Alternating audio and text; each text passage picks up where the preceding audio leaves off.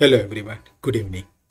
Today I am going to cover a very hot topic which is raised by many Odoo consultant and user about how point of sale will work in Odoo 19.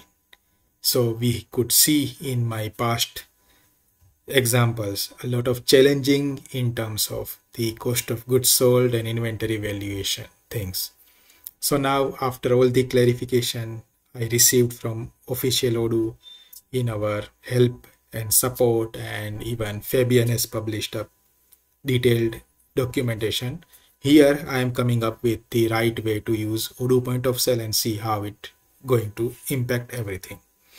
So let's start with our accounting configuration from scratch, where we will see we need to have perpetual with, let's say, average costing, and we will set one inventory valuation account as well as inventory valuation journal. And over here I would like to give cost of goods sold as a general expense account.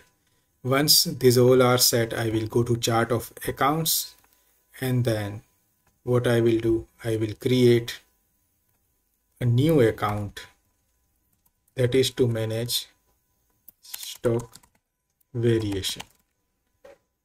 Once it is set, now I will go into my inventory valuation ledger, and over here I will set that stock variation account. So this is must you have to set when you are going to use Odoo POS.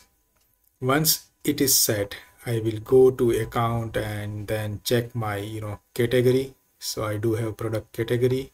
In retail I have this much setting. I will change it to cost of goods sold, and I do have two products, one product worth $50, another product worth $60, and it is enabled in point of sale under the retail category. Everything is set. Now the next step, what I will do, I will configure my retail shop. So over here we do have a retail shop where everything is by default only. I am not making any changes right now in any configuration. Let it be as it is, and then I just save and coming out. Now the next thing which I would like to do is I will go and purchase some material or goods. So product 1 I will buy 100 at $10 each, and then product 2 I will buy 100 at 12 each. As soon as I confirm and make my receipt, as well as I finally make my vendor bill, Odoo will register my valuation over here, so that whenever I'm going and checking my accounting and balance sheet, I would be looking at exact product 1 and product 2 with debit entry of stock valuation over here. Nothing is there in my profit and loss because I haven't done any business yet. Once this is done, I will straight away go to my point of sale, open the register, and then start selling, let's say 2 units of each. And then I will, let's say, collect the payment and getting things done to validate it. That's it. Let's see how it impacts my entire transaction. Let me register my cash before closing POS session. Once it is done, I can now see how exactly Odoo will register my inventory valuation. So here now you can see I have sold some of the units under this. So you can see cost of goods sold will be registered at $44 totally, with my product sales with amount, and inventory valuation is also decrease and credit the thing. So now I can see in my POS everything works perfectly fine.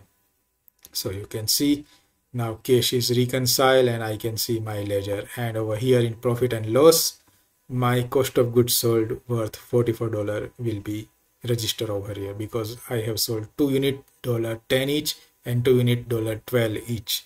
So 24 plus 20 is $44, which Odoo has registered. This is the one example. So now I can see entire thing works well. Now let me open the register again and then make another transaction where I am keeping my customer and then also preparing the invoice and then collecting the cash. And I am validating the transaction. Once the transaction is validated, definitely invoice will be created over here. Fine. And then what I will do, I will go and close my register and then verify the cash amount and close this.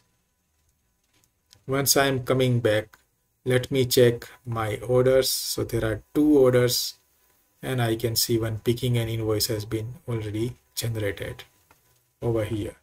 Now let's see how accounting will generate those entries. So over here, my definitely inventory valuation is over here, which is 44 only, and profit and loss, I couldn't see any impact yet. So in point of sale, let me see what happens in my orders. So this is fully invoice posted. Everything is done and I have collected payment. But, in invoice, I could not see the transaction reflect over there. Okay. So this is one thing we can see. Now if I go to accounting and review, now at that time of review, now I can see the inventory valuation is already decreased. So it is asking me to credit against stock variation account.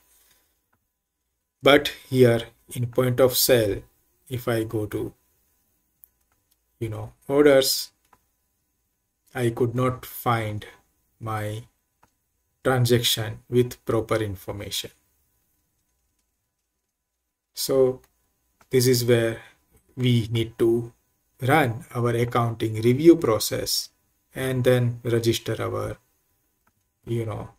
stock variation. So now over here, if I run profit and loss, it will put those sold item under variation account. And then my sales is already booked with 2 different orders. Okay, product 1, product 2, and over here, retail POS, the first order which I have sold. This is one. Now let's see if I go to POS setting.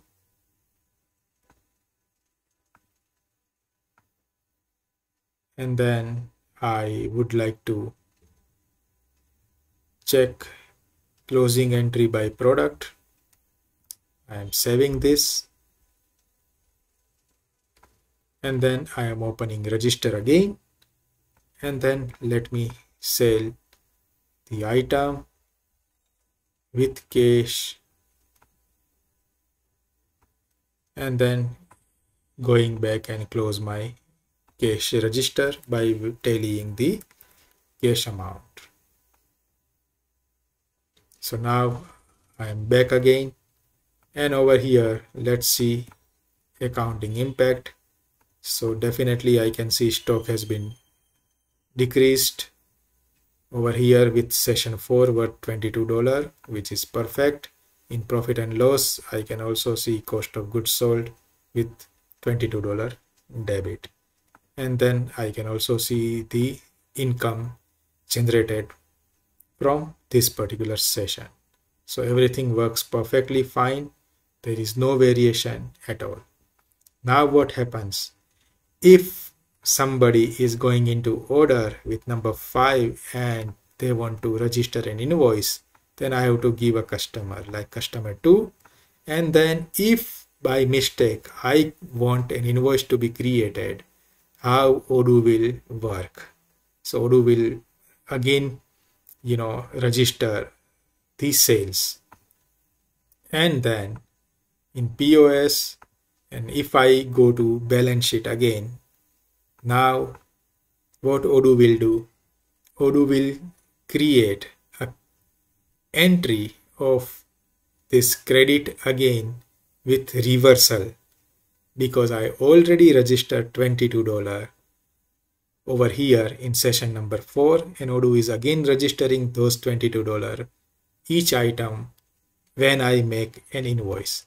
And over here in profit and loss, again it will be creating the debit entry over here. So this is how Odoo will generate the reversal of POS closing entry when I forcefully creating invoice after closing and after everything. So my product sales over here, now you can see Odoo has generated the entry which is reversal from my invoice. So that's how we can see the settlement Odoo has done in invoice over here by, first retail POS session number 4, and then it is decreasing the amount like this. So this is how we can see, like in point of sale and sessions, you see session 4 is still there, and order number 5 is there where I have prepared invoice manually, which I can see in reflection in profit and loss in sales booking. So over here, one way it is crediting, one way it is debiting, but original order booking is still there over here. So that's how we can see the entries. Now if I go to variation account again, because of those double entry, now I have to clear my variation by debiting inventory valuation again and crediting variation entry over here. So this is how, when we are doing any mistake by forcefully creating invoice, now you can see it is clearing out, and I can see entire cost of goods sold perfectly with all the orders details. Okay, so this is how you guys can configure and start working on Odoo POS 19 with this minimal configuration, and everything works fine. If you create a cache, if you create a bank entry in your POS and closing the POS session, everything works perfect.